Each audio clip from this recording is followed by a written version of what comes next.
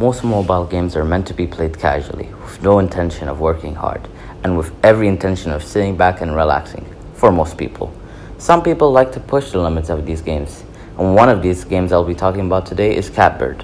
CatBird is a mobile puzzle platformer released in August 2017 by Ryumi to a high level of success. The game was well received and has hit over 1 million downloads on its Android release alone. However, due to both its size and intriguing gameplay, the game has also attracted a sizable speedrunning community, with the Discord server totaling over 110 players. Of the 18 categories CatBird has on speedrun.com, Marda's Any Percent, No Major Glitches is the most popular of them, with over 150 runs submitted by 128 players. Over the course of 2.5 years, the time to beat Marda has been taken down again and again due to the continuous effort of the CatBird community. So without further ado, here's the history of Marda's No Major Glitches Any Percent.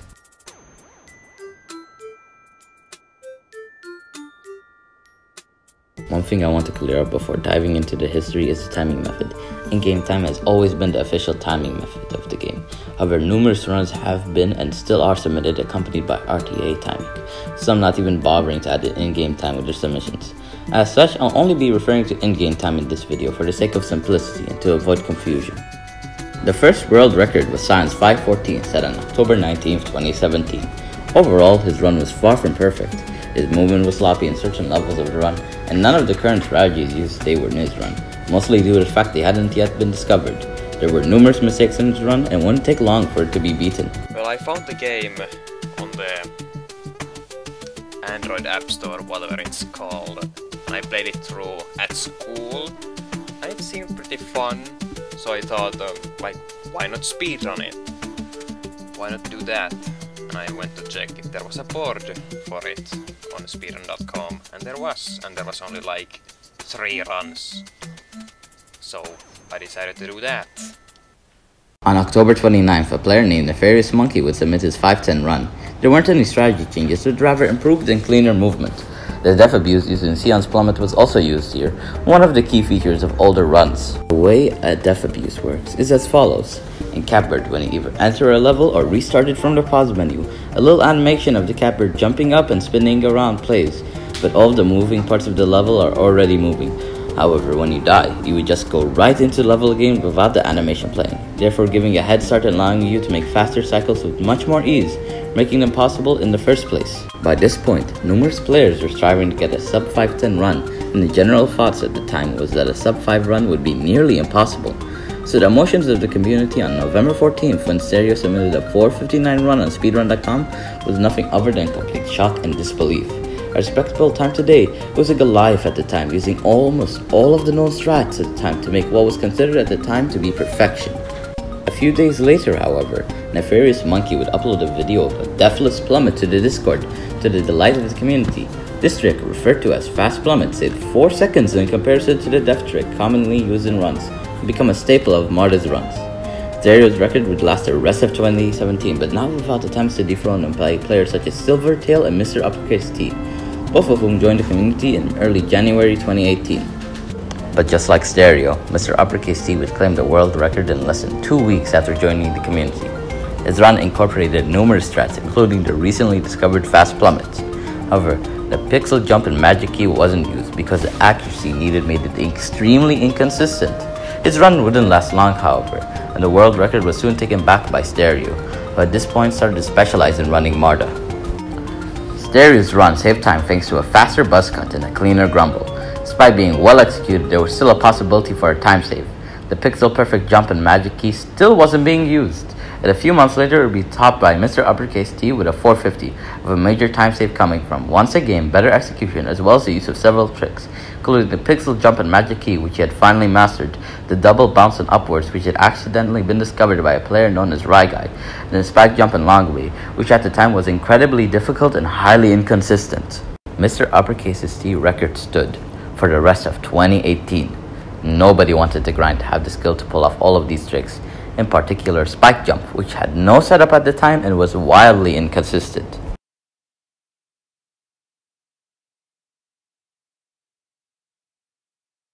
However, a runner named that one guy NNN, otherwise known as Fog, had set out on a quest to claim the world record.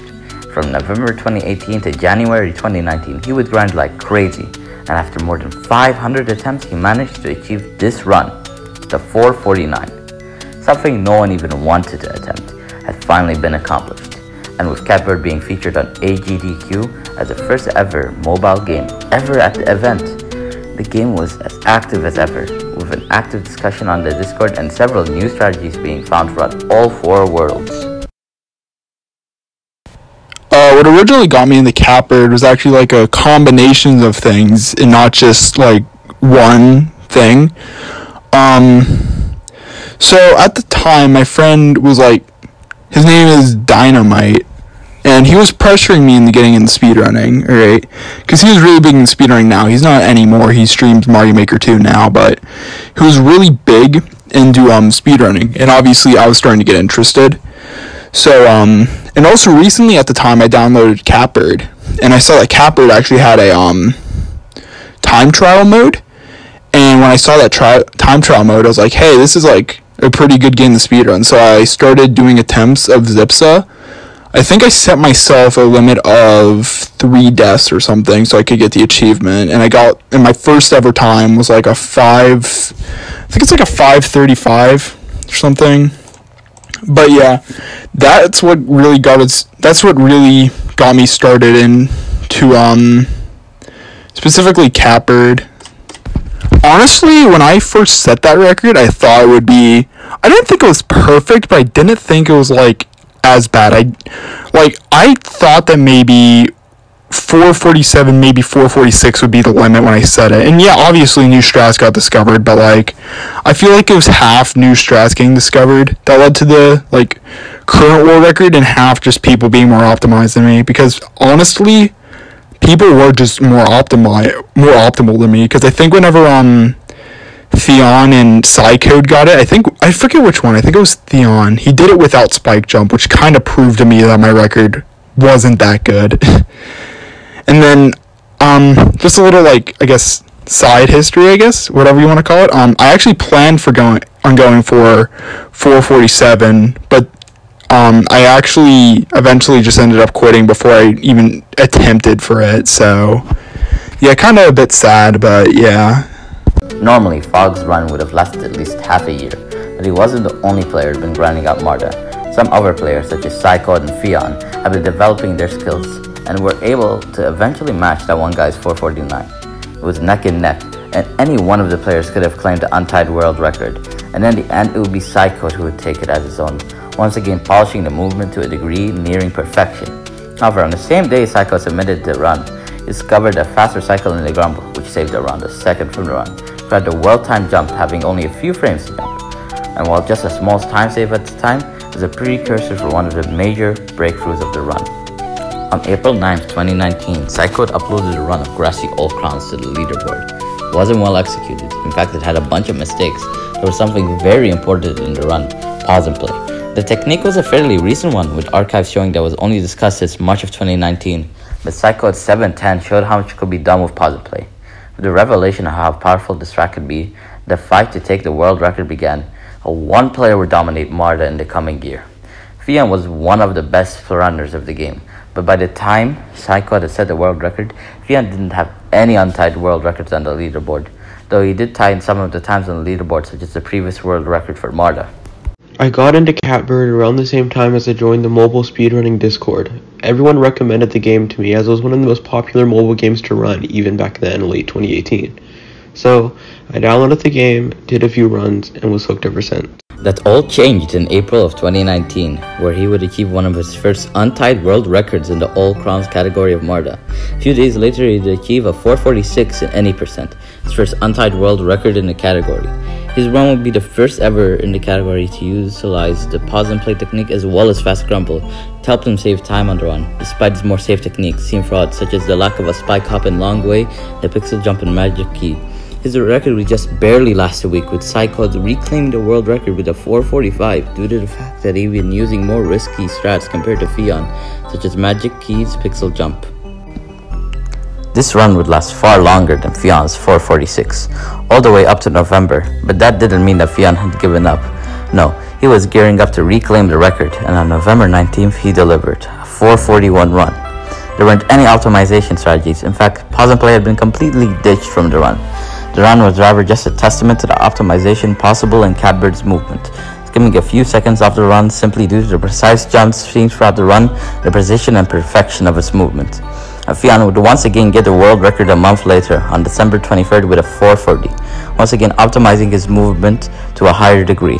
The run was again a model example of how well movement could be used in the run, with one final time barrier to defeat: sub 4:40. Sub 4:40 didn't happen for a long time. It seemed that Marda was at its limit, and several very skilled people such as Shipwreck, God, Shueiko, Big Unit, and Psycho got thousands of attempts between them, but none of them were able to get sub 40. Finally, on March 1st, Fion would finally unhoard the run everybody was waiting for, his ultimate 4:39. To his admission, the early half wasn't as well executed as he'd like it to have been, but the run had one feature that would just illustrate how advanced CatBird had become. Pause and play had finally been used effectively in a full world run, being used in soft face and double trouble. The run featured every possible trick and option. The thing is, Wamfon 2020 was coming up in April, so if any mobile game runs were being hoarded, especially one as well executed as Fion's run, why wouldn't he wait for Wamafon to unhoard his run?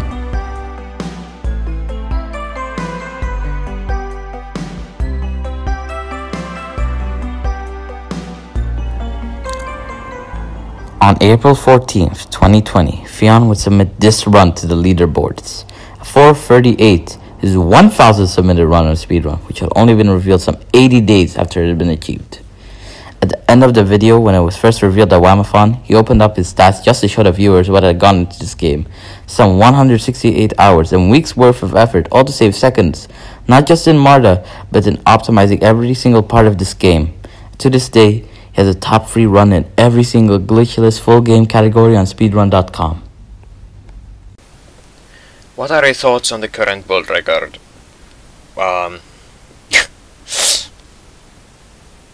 Well, the game is so much more optimized now, and it looks actually fast, and it looks like a speedrun rather than a fast casual playthrough like it used to be in 2017 and maybe even early to mid 2018.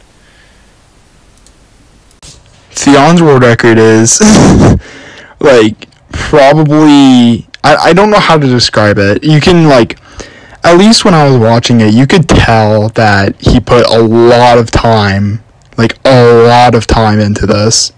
Like, it's, at least to me, you know, someone who hasn't really been watching the runs over like pretty much since I quit, it looks like almost everything's perfect. There's like only a couple times throughout the run where I could tell he actually made a mistake. Like, it honestly looked like I kind of imagined that's what a Taz would look like for CatBird, like what his run is, because it's just that insane. Like, I have no other words other than that was the most insane thing, because honestly, it's like, even though it's only 11 seconds better than me, it's insane just how optimized it is.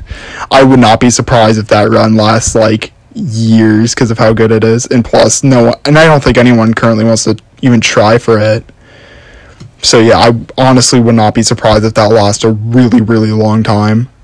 I think the current world record is good. It's not my proudest record, but I'm definitely happy with the time. 4:38 is 12 seconds faster IGT from when I joined the community, so it's amazing how far we've come. There are definitely improvements here and there, most notably implementing new strategies in up and down. We've always said the human limit was 4:34 to 4:35. If every single strat was used and everything was perfect, and that's a good estimate. When I set my record, it was mid to late January, just before lunchtime, and my mom was telling me to hurry up so I could eat. That's exactly what I did. My thoughts on the current world record? I think the run is absolutely beautiful. But getting at 4:37 is within my capacity, because the only trick that I really struggle with is the pixel jump and magic key. And I can easily swap that out with going under the third saw and saw face, which saves even more time. But all in all, the run is brilliant, and if me or somebody else were to try and break it, then it would certainly take a lot of patience and determination. For now, that's the end of Marda's any percent history. The record does have a lot of potential for improvement, but it required movement and strategies rarely seen in runs, a player crazy enough to try it. However, there are two runners that are still grinding for lower and lower times and getting promising results: Shipwreck and Gachueco. Fion himself might even return to the game. From what I can see, there's no better time to get into the game than now. Who knows? Maybe you can cement yourself into the speedrunning history of CatBird.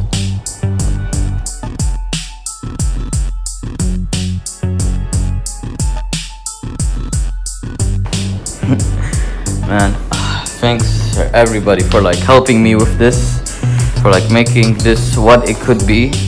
Man, this video should have come out like weeks ago, but there was some like shit going on my side. Man, that's unfortunate. But anyways, thank you all for watching. I hope you enjoyed this. Like, subscribe, all of that stuff, you know? Just like subscribe, because like, yeah, I'm definitely gonna be making more of these. Yeah, see y'all.